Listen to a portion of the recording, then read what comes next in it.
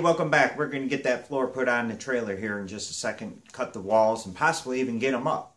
Thanks for joining me this week, and I'm issuing a challenge to all you guys. If you guys are using my videos to help you build your camper, why don't you take a few pictures, maybe a couple short videos as you're building along, submit them to me. I'll give you the information as the build progresses on where to send that information, and possibly we can put a collage together and throw it all on the channel so we can showcase your build. Let's get started. Okay, so I just got back from the hardware store and picked up the bolts that I'm going to use for the trailer. So the bolts I'm going to use are 3/8 carriage bolts with a pronged washer on top, a flat washer on the bottom, and nylock nut on the bottom. So here's the setup. Bring it up close so you guys can see. What the pronged washer does is keep this from spinning in the wood, and then obviously the flat washers that disperse the weight evenly. And then the nylock nut is so I don't have to buy lock washers and such, so these stuff don't come off. Okay, so I'm going to clear all this stuff off. We're going to transfer it back over to the trailer, and from there, I'll show you how I mark for the holes. This is a rear, that's the front. So we're going to pull it that way, flip the rear end over, and lay it down, and then slide it onto the trailer.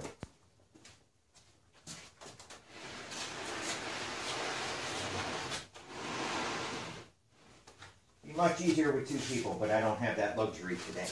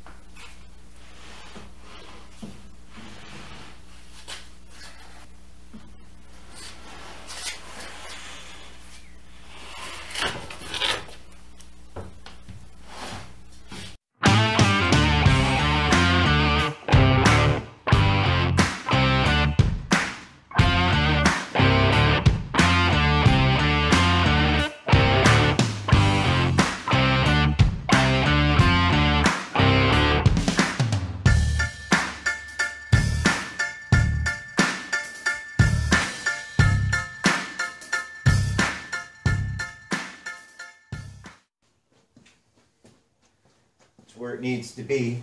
So now I'm going to grab a drill bit,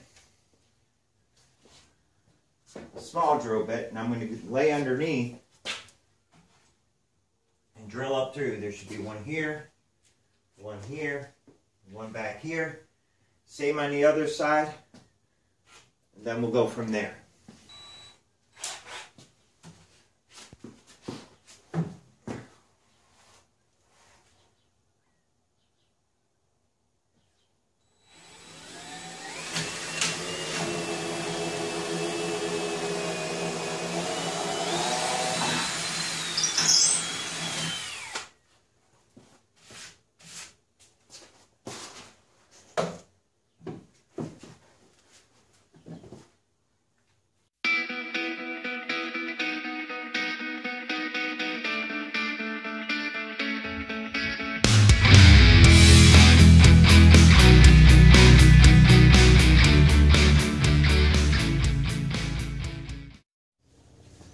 Now I've got all 6 of the holes dug. Now I've got 1-inch paddle bit.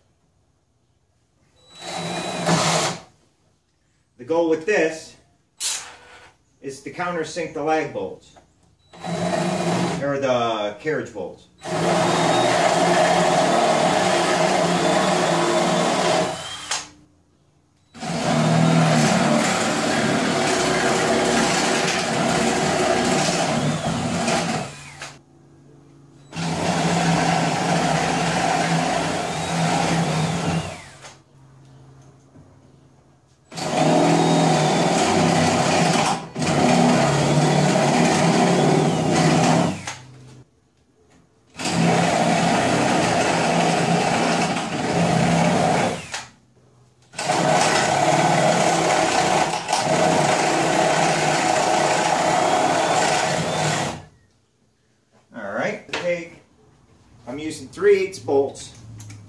to take a 3/8 drill bit,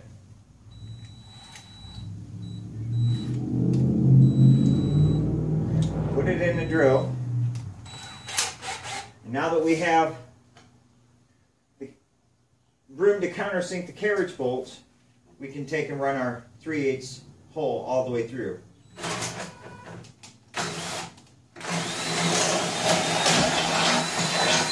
If you've done everything right,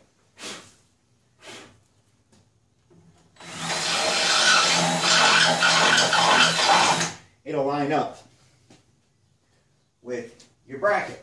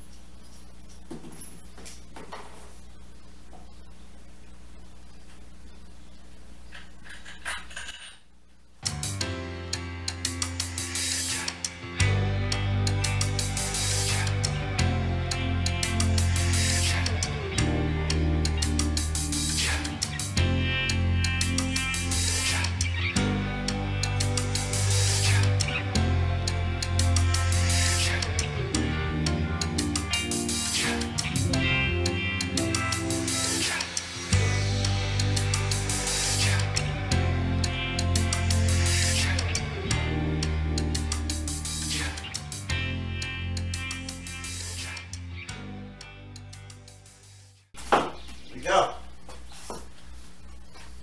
Grab the camera, bring it closer. That's what you're looking for. Okay, I got 1, 2, 3,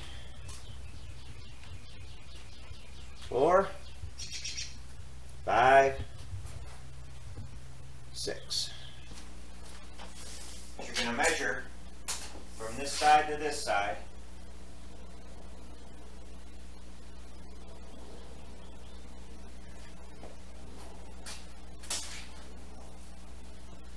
Should be the same all the way back, mine is. Then you're going to go over here.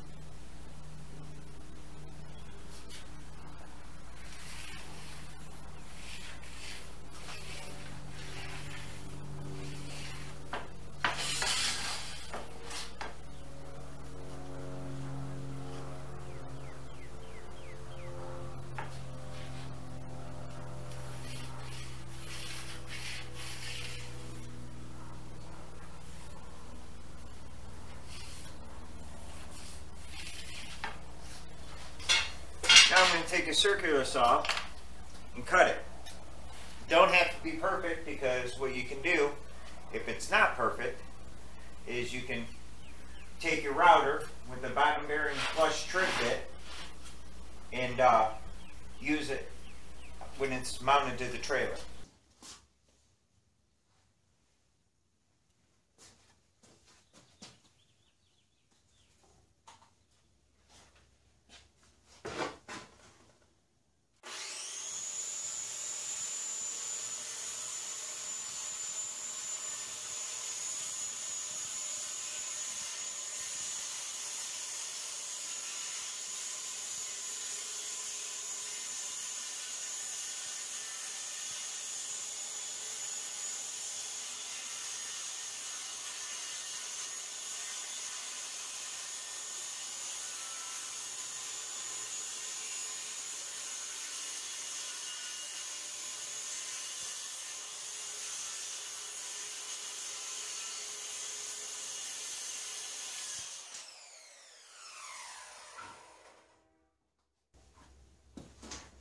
There we go.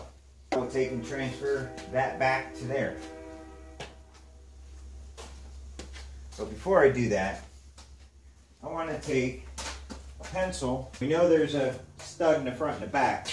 We're going to mark here on the side where the other ones are, right in the center.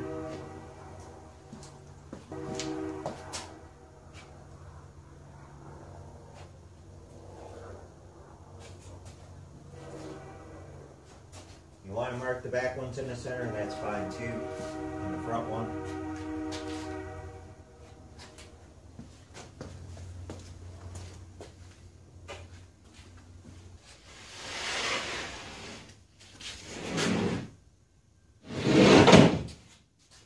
Might as well get that dust off. And I think I want this side up.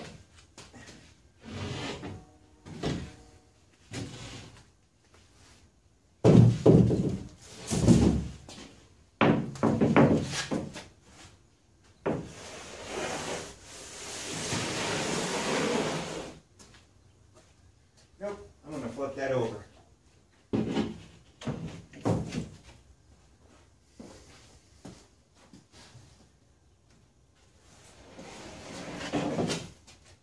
So now what I'm going to do, the factory edge is on that side. So I'm going to line that up perfectly with that side.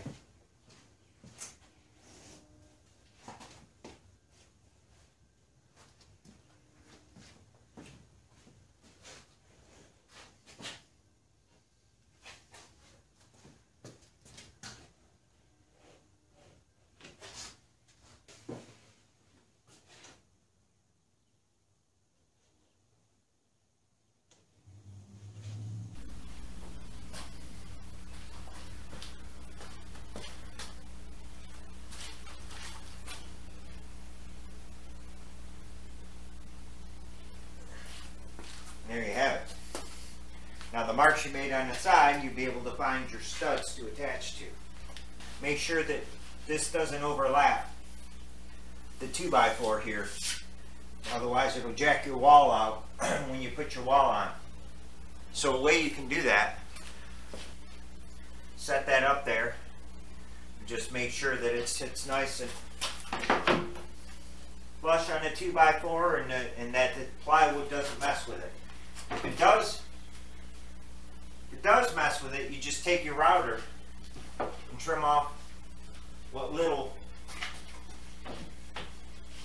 area you'll have. Whatever overhang or obstructions in your way.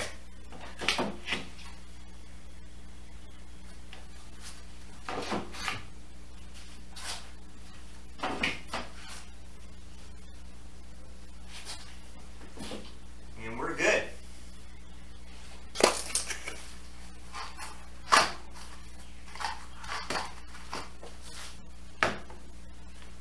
Some people glue this on. I don't. I want to be able to take it out if I ever wanted to run wire or something, or hide some wire or something in the floor. I could do that later. So I don't glue this layer. I glue everything else. So now I'm just going to tack the corners to start with. These are 2-inch construction screws, exterior construction screws.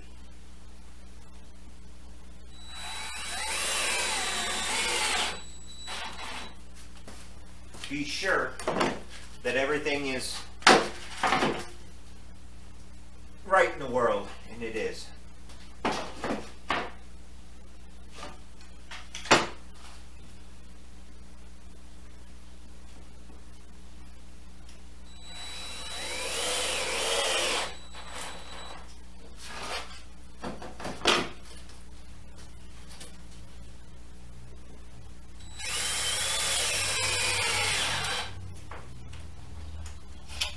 Now you just go around and put in some screws. Because you marked on the side, you'll know where your cross studs are. You could even, here I'll show you.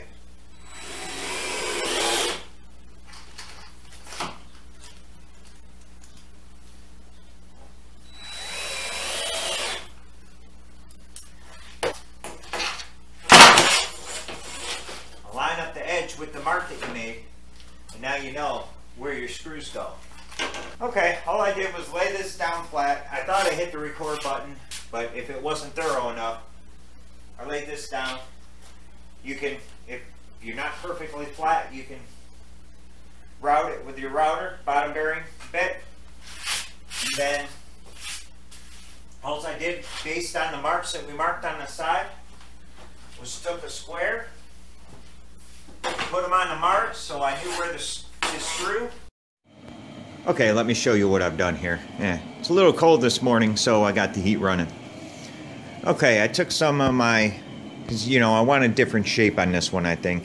I can always revert back to what I know, but I want to try something a little different. What I did was took some scrap pieces of Luan that I have and put them together in the center. You'll see. I just took a little piece. These are glued and I clamped them overnight. Yes, it's the next morning, but I think this was worth the wait. So if you flip that over, just a nice long piece, straight edge on the bottom. What I'm going to do with that is I'm going to twist and contort them to the new shape that I want. So I just thought I'd show you what I made before we continue. You can see what I've done here.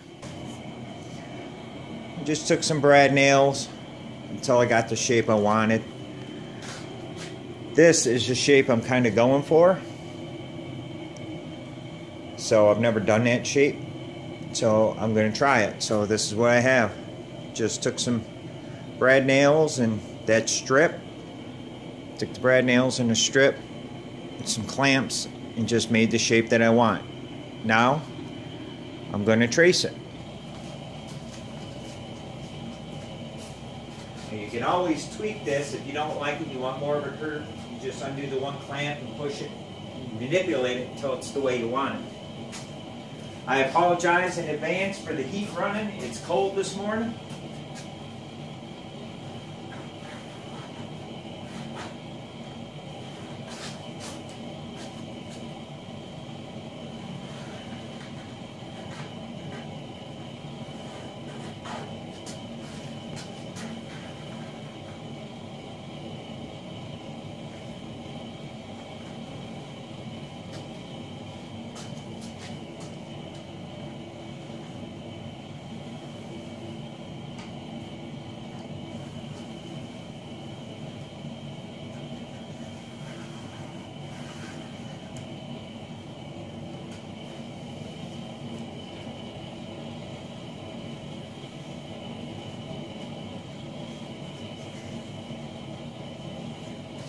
Go to the other side so I can hold everything still.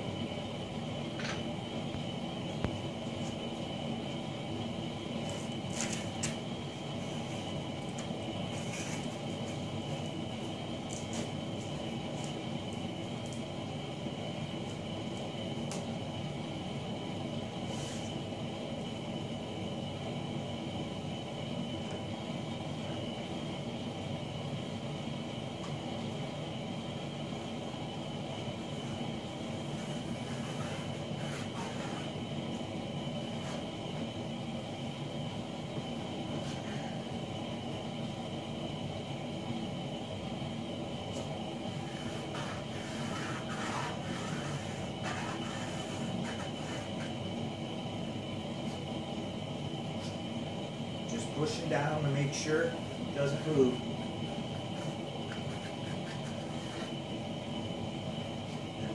Now what I'm going to do is I'm going to go ahead and pull this off and see if I like it.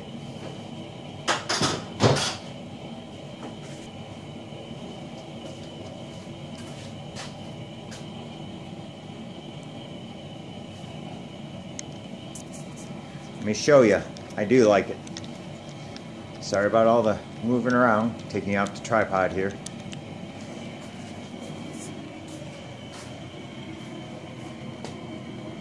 It's got pretty much the shape I wanted. 14 inches on the top, for something for the fan. So now we can pull the nails. I think I'm going to go with this.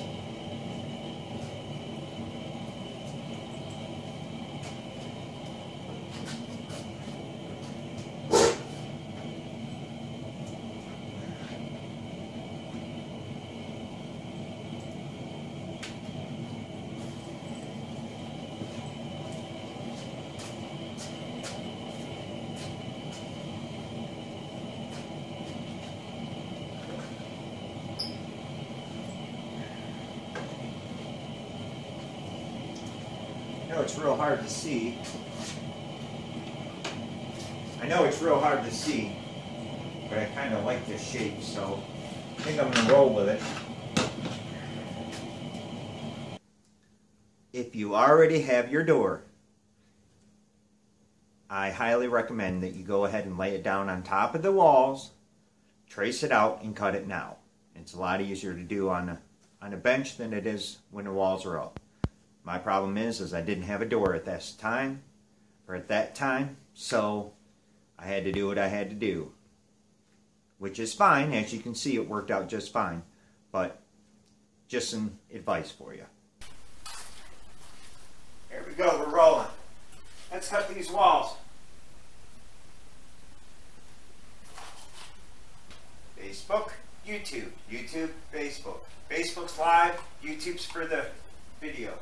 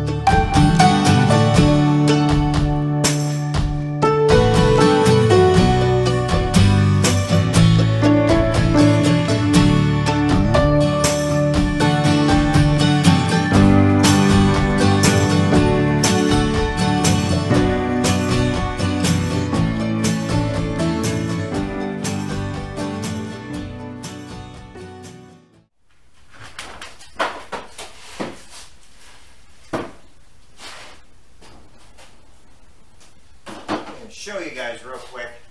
I'm going to have to hit it with a belt sander, but again, a little sketchy, but we're going to sand it down anyhow, so not a big deal.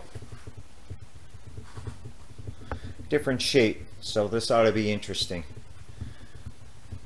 Give myself a little challenge this time. Move this up to the front.